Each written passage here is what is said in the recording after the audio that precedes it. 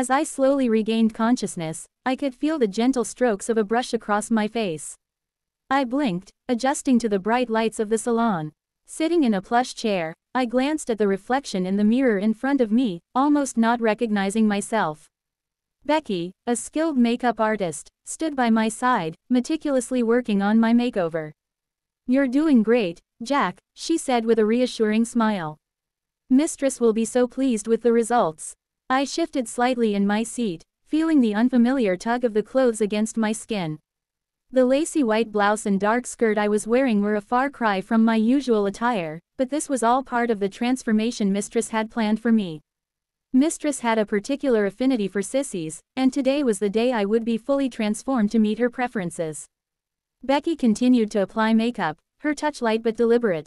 "Mistress mentioned she prefers her slaves as females," Becky explained. "Once I'm done here, you'll have an appointment with the doctor to start your hormone injections." The words hung in the air, adding a sense of finality to the process. I had known this was coming, had even prepared myself for it, but hearing it said out loud made it all the more real. I swallowed hard, nodding slightly as Becky finished up the last touches of my makeup. "There," she said, stepping back to admire her work. "You look beautiful, Jack." I looked at my reflection, seeing a pretty, almost passable young woman staring back at me.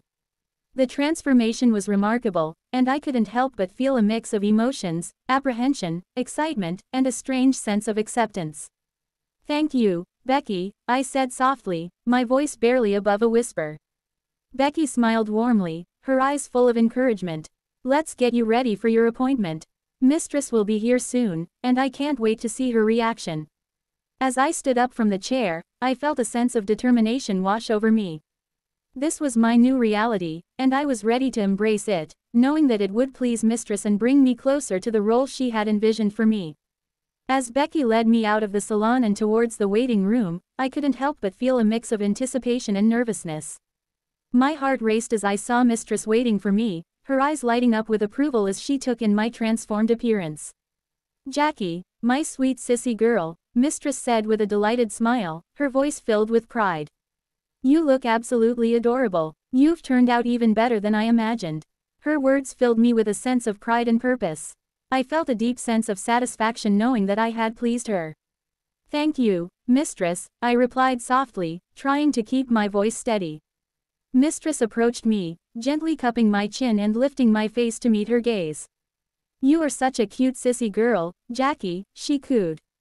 "And I am going to help you become even more feminine, more seductive. You will be everything I desire and more." I nodded, feeling a mix of excitement and determination. I was ready to embrace this new identity, to become the sissy girl Mistress wanted me to be. The doctor's office was just down the hall, and Mistress accompanied me, her hand resting lightly on my back as we walked. The doctor greeted us warmly and led us into a private room, where the first of many hormone treatments awaited me. "These treatments will help your body change, Jackie," the doctor explained as he prepared the injection. "You'll start to develop more feminine features, and over time, you'll become the seductive sissy your mistress envisions." I took a deep breath as the needle pierced my skin, feeling a slight sting but also a sense of liberation.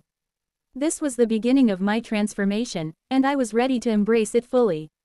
Mistress watched with a satisfied smile, her eyes gleaming with excitement. "You're doing so well, Jackie," she praised. "With each treatment, you'll become more of the sissy girl you were always meant to be." Over the following weeks, the changes began to take effect. My body started to soften, my features becoming more delicate and feminine. Mistress guided me through each step, teaching me how to walk, talk, and dress like a proper sissy. She showered me with praise and affection, encouraging me every step of the way. "You are becoming such a beautiful, seductive sissy, Jackie," Mistress would say, her voice filled with pride.